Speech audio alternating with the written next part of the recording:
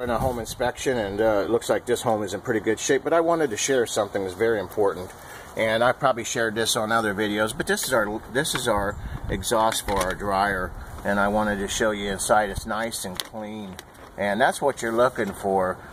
When lint builds up inside of these, they have an opportunity. They say, the fire department says this is where the #1 fires are caused from lint buildup. This one's nice and clean. This is what you're looking for. Nice clean trap. So whenever, this is for your own home too. I mean, whether you're buying or you're selling or you're just owning, you want to make sure that's nice and clean. This one looks very good. I just think that it's very important that we all understand this. So anyway, I hope you enjoy this, and I hope it's beneficial.